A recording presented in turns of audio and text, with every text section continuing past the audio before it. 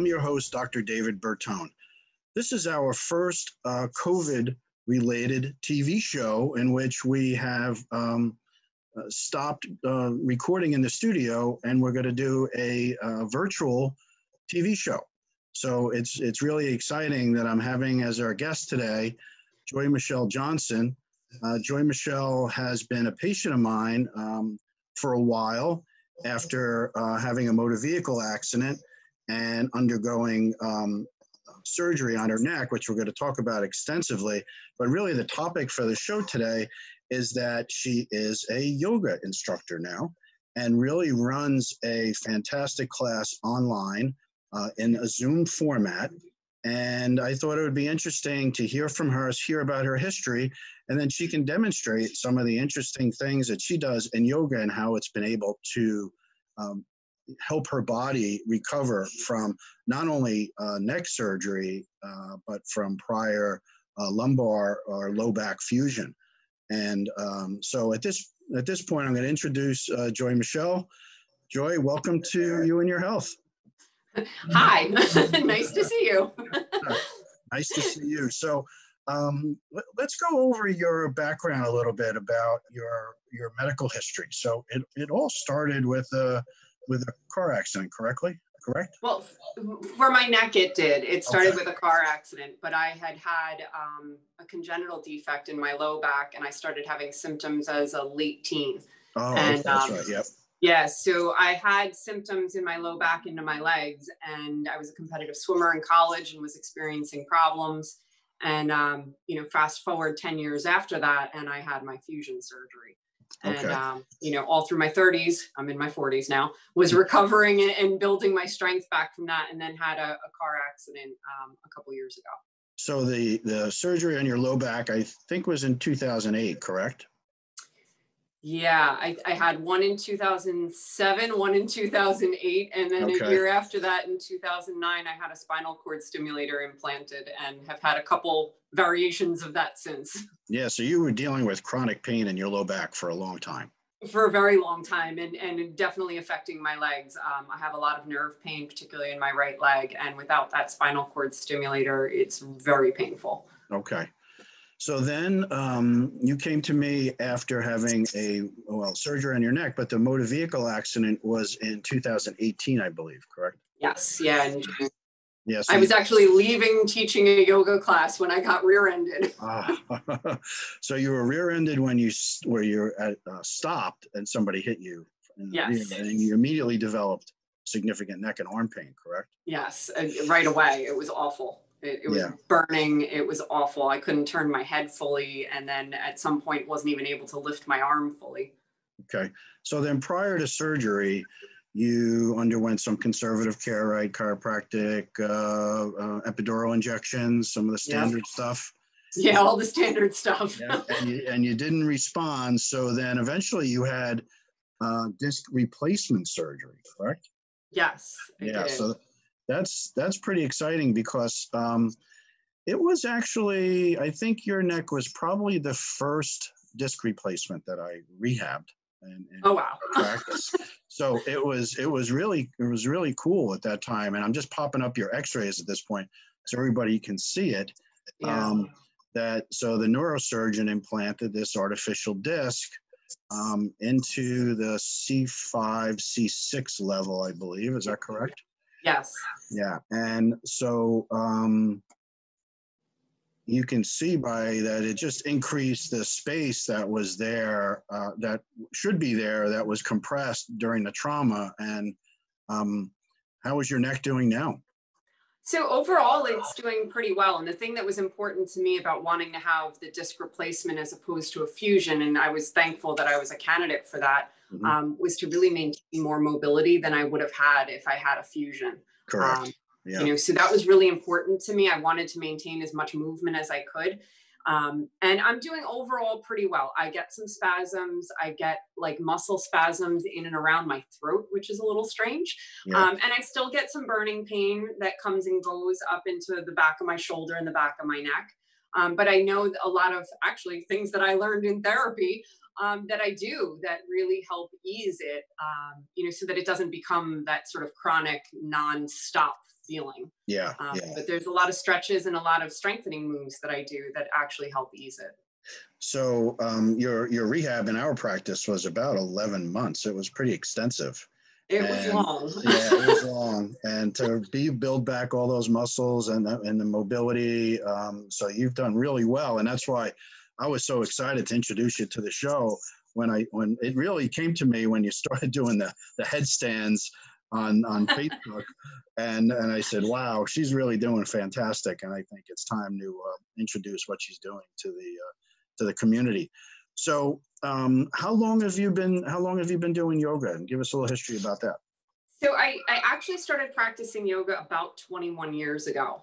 Okay. And I was already having back problems at the time, and it had been recommended to me, and it was something that I could do anywhere. You didn't really need any special equipment. I didn't need a gym. I would attend classes, but I could practice at home. So I've had a really consistent home practice for at least 20 years, which I think is a big difference too. And it's just something that felt very good in my body. And I was able to move in ways that made sense for me, that I felt that I could, control the movement and not strain myself. And it really taught me a lot about movement and how to move better, which I think was really the most important thing for me. Yeah, and the other interesting now, interesting thing, especially now during COVID, is that more people are exercising at home, right? Yeah. They're not going to gyms, and you've started doing Zoom classes online, Yeah. teaching people about yoga. So tell us about that, and how's that going? Yeah. So I got certified as a yoga teacher probably a little over 3 years ago.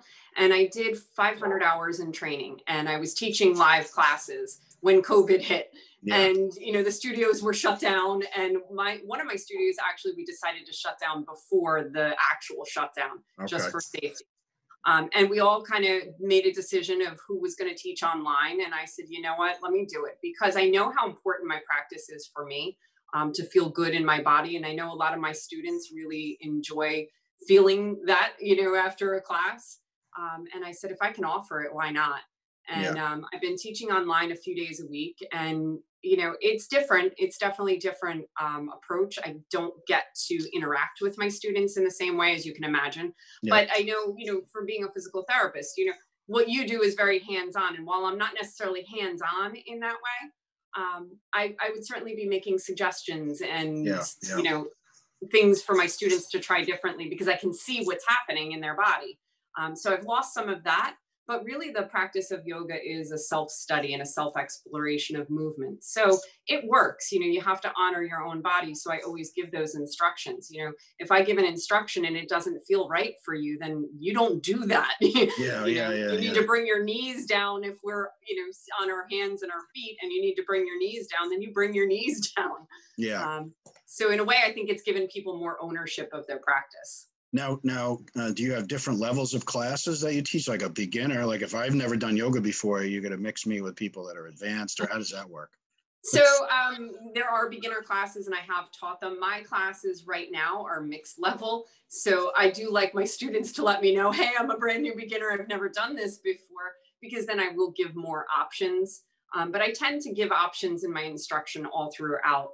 One of the nice things about, in an odd way, the positive things that come out of having gone through back surgeries and neck surgery, is that I kept moving through all of it. Yeah. And so I really learned some options that you can do when your motion is restricted. Yeah. And I'm able to share those.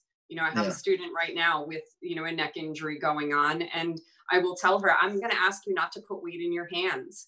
I'm going to ask you not to, go into what we call downward facing dog. It's this inverted V shape. And I'll say to her, I don't think that that's going to serve you well right now. You're free to try it, but try with your knees down and just extend your arms out in front of you and keep the weight in your legs so that you're not putting pressure on your neck. Good. And so I try to think of those options to give to people. Yeah, I think as a physical therapist, obviously we promote movement our whole life. That's really what we do. And this combination of, yoga is movement, but there's also some meditation involved, right? And mindfulness, which I think is really important these days with what's going on and stress level that people are having. And so I'm hoping you can talk a little bit about that when we start demonstrating some of the movements. I think it's also interesting for people to know that you are a practicing attorney. So in your real job, you are an attorney. And so this is more of a hobby, but I know it's something you have a lot of passion for, and we're excited that you can demonstrate it for us. So when you're teaching the yoga, do you go over just some basic concepts with people, like what they should feel, or soreness levels, or things like that? I try, because I'm not in the medical field, I try not to tell people what they should be feeling. I will often say things like, you might feel a sensation, say there's a pose that we take called pigeon pose, where you really are getting into the outer hip and the inner groin. And I'll say, you may feel a sensation in the outer hip. If that becomes too intense, I'm going to ask you to engage your muscles, and I'll explain how to do it. But I try not to tell them what they should feel, because every single human body is completely different. Our range of motions are different. Yeah.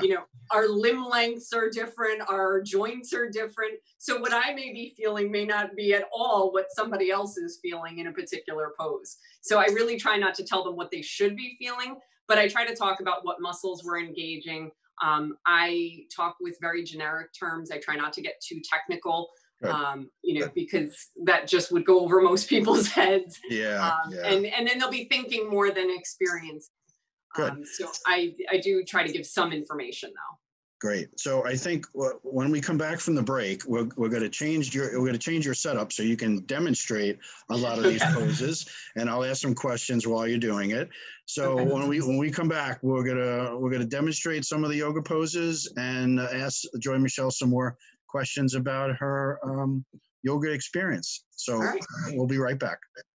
COVID-19 is on the rise. It's more important now than ever to follow strict guidelines. Protect yourself and loved ones. Always wear a mask in public. Wash your hands frequently. Maintain a safe distance of at least 6 feet from others, and work with contact tracers. It's also helpful to get your flu shot this year. Together, we can stop the spread of COVID-19. For more information, visit middlesexcountynj.gov/COVID-19.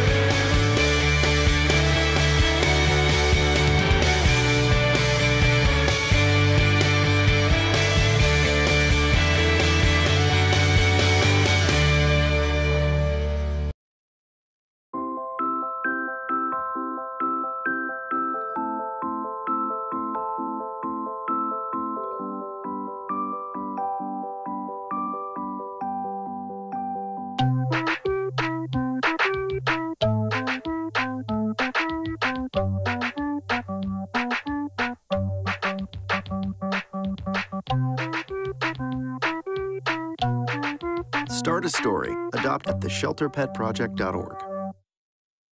Fast-paced family life in need of a slowdown? Hello, I'm Dr. Spruce. Did you know all those green shapes on maps are parks and forests? It's true. Visit discovertheforest.org and plan to visit a park or forest near you, instead of just wondering what it would have been like. While the word forest might make you think of distant lands from far, far away, please note parks and forests are closer than you think, which means things like beautiful scenery, fresh air, and family time are also closer than you think.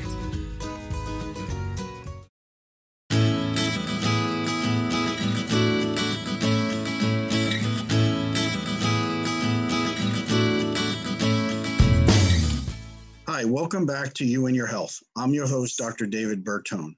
Today, we're talking with Joy-Michele Johnson, who's a yoga instructor, who has a history of neck, disc replacement, and low back spinal fusion.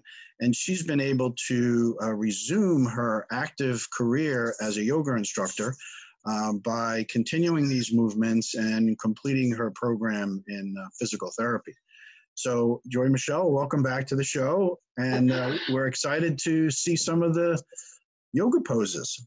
So take us through what you're going to be showing the audience. Sure. So most classes we do start seated, but I'm going to take you through what's called a sun salutation. It's a very simple flow of movements that's going to get you from standing to down on the ground and back to standing. And I will narrate as I'm moving through it and try to explain some variations that I include because I've had to use them before. So we always start standing, and it's called Tadasana or mountain pose, and your feet are hip distance apart. And I turn my hands to face forward. That gives you an open chest and draws your shoulder blades back. And the first movement is an inhale up, and we reach the arms overhead. And then as we exhale, we're going to fold forward. Now, hinging at the hips is really difficult for a lot of people, especially if you've had low back injury, or if you have tight hamstrings, or even just tight paraspinal muscles. So an option that I give is, as we inhale, we start to fold forward, but then I'm going to bend my knees as I fold all the way forward and let my fingertips come down. And it's important to let the crown of the head come down, so I'm not reaching my head forward and straining my neck. The next move would be an inhale, and we halfway lift. This is where you can work on straightening the legs and straightening the back. And then as we exhale, I bend the knees again to come into that forward fold. And I'll bring my fingertips to the ground, and we'll step back to a plank pose. So I plant my hands and step one foot back and then the other. From here, there's two options. So the more advanced would be to lower to a push-up. That's not available to everyone. For most people, it's not. So what I have people do is bring their knees down. And then from the knees down position, I have them shift their weight forward and then lower with control to the best of their ability all the way down. So from there, the next movement would be either an upward facing dog, which I'll show in a moment, or cobra. It's a back bend. So I keep my hands on the floor, and I inhale and I lengthen the crown of my head forward and draw my shoulder blades back. My feet stay on the floor. It doesn't have to be that high. It could be here. And then on an exhale, I'll lower all the way down. The more advanced option that I've worked up to is to come into upward facing dog, where the arms are straight and I'm on the top of my feet. My legs are engaged. So those are the two back bends you'll come into. What I typically take people into next is a tabletop. So you'll press the ground away and come onto hands and knees. This is usually more accessible for most people, because what would often happen is we'll come from upward facing and then right to downward facing. So that's really challenging for a lot of people. So coming from hands and knees is much easier to curl the toes under, lift your hips, and come into what we call downward facing dog. So this is also pretty challenging for a lot of people, especially if you have tight hamstrings or a tight back. So I tell people to come up on their toes, bend your knees, and reach your hips away. The other option I give is to walk your hands forward and keep the knees down. Now, Joe, how long do you typically hold these poses for? So that's dependent on the class. We try with what's called vinyasa or a flow class to do one breath per movement, but there's also times where we hold them. So for example, we hold downward facing dog sometimes for 5 breaths. Now this can be really challenging on the shoulders. And if you've got anything going on with the neck, that can be super challenging to hold. So what I do is tell people to take this other option, stay on your knees, walk your hands forward. Now the weight is in my legs, and I'm still getting the extension and the length in my back and my arms, and I'm getting the range of motion in my shoulders, but I'm not putting the weight or the strain on my neck. Yeah, that pose, that particular pose is awesome to get that extension of your mid-back, which is a big problem area we see in physical therapy from people at computers all day long, right? Yeah, so like that whole thoracic region tends to be the tightest area for people that I see when they try to take, so I'll take downward facing dog again. So what I see is people who can't get their legs straight or get their chest back toward their thighs is more rounding. I don't know if you could see that. Yes. But they're kind of stuck here. Yep. And so bending the knees gets them to get the hips up a little bit higher. Yep. And then you can work on extending. Yeah, so people at home can see how straight your spine gets there, which is really, really phenomenal. It's taken a lot of work. So the last thing for that entire flow would be to come from downward facing dog back to standing. And the best way that I can explain doing it is to come up on your toes and bend the knees. That's going to take some of the strain out of the low back, especially if you're tight there. and then start to tiptoe your feet forward. For most people, they need to come up on fingertips at this point and maybe walk the hands back to the feet and the feet forward. But the idea is that we're trying to keep the abdominal muscles working. So I'm walking my feet forward, and then I'll come into that forward fold, and again, keep the knees bent. And then half lift, because we do a lot of repetition, and fold. And we come right back to our starting position. Great. So that's a pretty typical pattern of movement that we do in most classes that I've experienced. But a lot of the poses can be really challenging, especially for a beginner. So having some options of bending the knees or lowering the knees can be really important. Now, how long is a typical class that you run? So my classes are usually an hour, and that's pretty standard for a lot of studios. Some are like 45 minutes. To me, if it's like a half hour, you're not getting much out of it. By the time you've warmed up your body, it's like, it's done. And, so what type of warm-up do you do? Do you just go right into those poses, or do you do some other type of active warm-up? So I usually start my classes seated or on our back, and we'll do some gentle movement and just start linking movement to breath. So even if it's just arms lifting, and we'll just start focusing on linking the movement to breath. And then I usually come up to stand, and we'll do a flow. And then there's a lot more poses that we filter into that, because the class is an hour. And then we tend to wind down toward the end, come down on our back. We'll do some spinal twists, knees into the chest, really start to just sort of down regulate the whole body. And then we'll come into usually 5 to 10 minutes of final relaxation, where you just breathe. Okay. Why don't you show us a couple of more like advanced poses and things that maybe not so much for beginners, but that you've been able to perform because of all your hard work and getting your spine with such mobility and stability at the same time. That's the thing people don't understand. Your spine needs to be mobile, but it needs to be stable. So if you have too much mobility, that causes problems. And if it's too rigid, that causes problems. So having that balance between mobility and strength is really the best way to prevent injury going forward, or even reduce pain associated with what we call a hypermobile spine. Yeah. So one of the things I teach is a core strength class, where I very much focus on stability. You know, we call it core strength because everybody understands that. Mm-hmm. So what I'm going to show you is an arm balance pose. I think you'll be able to see it pretty clearly. So I start from that downward facing dog position, and I'll show you sort of like the setup to get into it. So you shift forward, and I lift one knee, and I'm bringing it out toward my elbow. Now that might be how I just teach somebody just learning the pose. Mm-hmm. But then what I do is I come forward, I bring that knee to the elbow, bend my elbows, extend the legs, and then lift the ground. Wow. So that's got to be pretty advanced for somebody to be able to do that. Yeah, or you have to have been a gymnast. But yeah, so that's a super advanced pose. But the reason I wanted to show it is there's also, so I always tell everyone there's always some place to go in yoga. So for some people, this might just be the practice of just getting the knee toward the elbow. Mm-hmm. And maybe we just work here and we do each side. And that's a step or a process to get into that pose. Great. Any other advanced poses? We have, maybe we'll save the famous headstand to the end, but any other advanced ones before then? Yeah, so they're advanced is varying. What I would say too is one of the things we do a lot of in yoga is work on balance.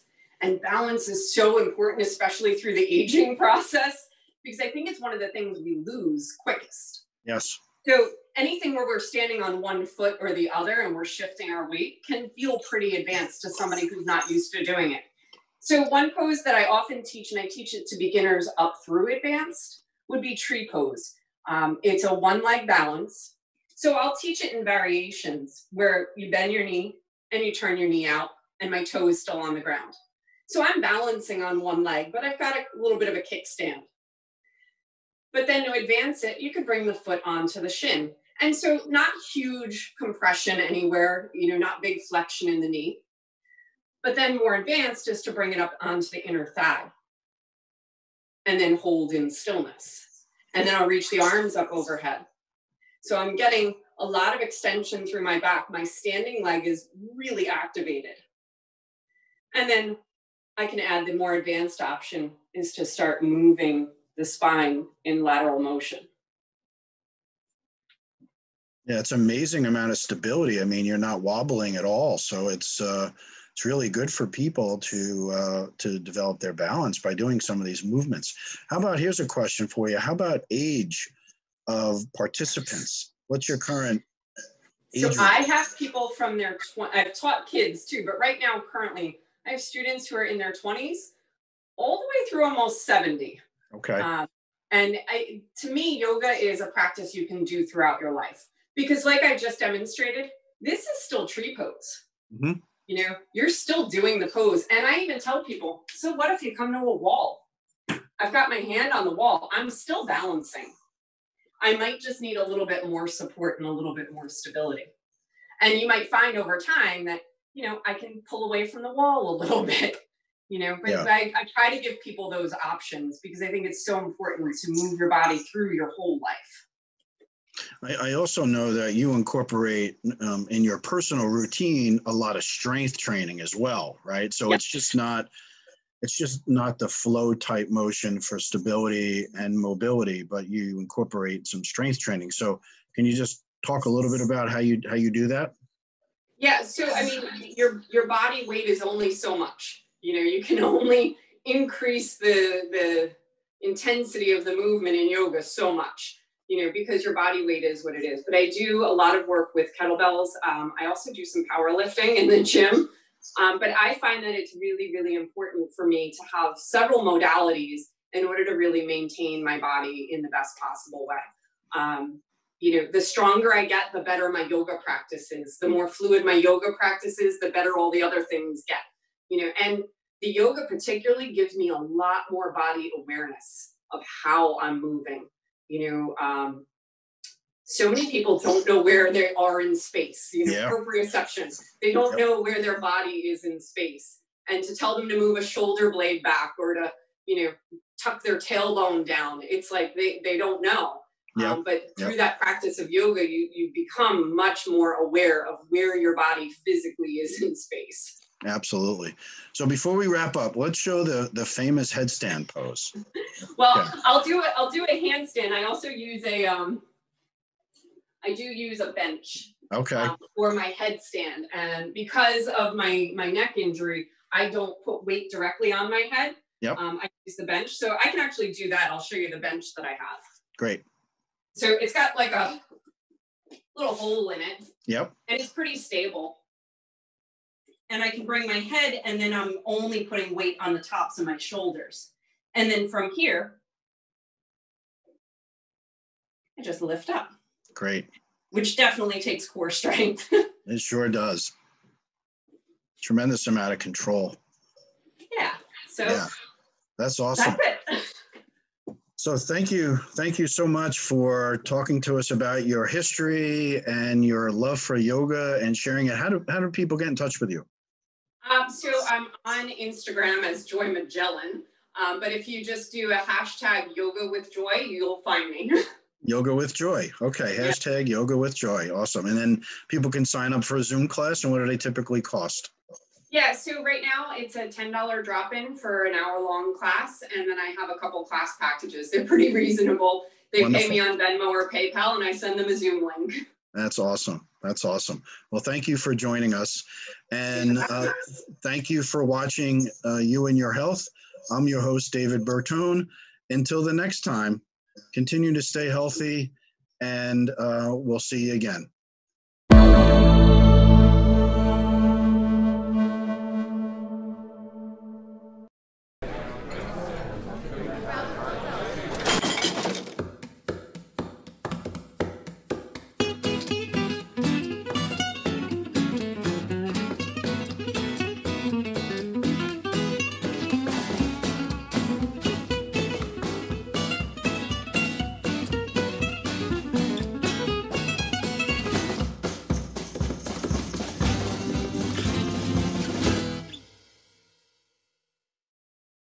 Take a look under your bed. find stuff under there? What about jobs? No? Now try your closet. Still no jobs? Just more stuff? Well, you really have both. See, stuff is defined as household articles considered as a group. Sometimes this stuff is no longer needed. Wait, no longer needed? That can't be right. Because remember those jobs you were looking for? Those are really needed, and they're the stuff inside your stuff. Our job is to unlock those jobs, and it starts when you donate your stuff to your local Goodwill. Here's how we do it. When you donate to Goodwill, we sell your stuff to provide job training for people right here in your community. So just by teaming up with Goodwill, you help create jobs. And isn't that worth parting with the leftover keytar from your 80s cover band? Goodwill. Donate stuff, create jobs.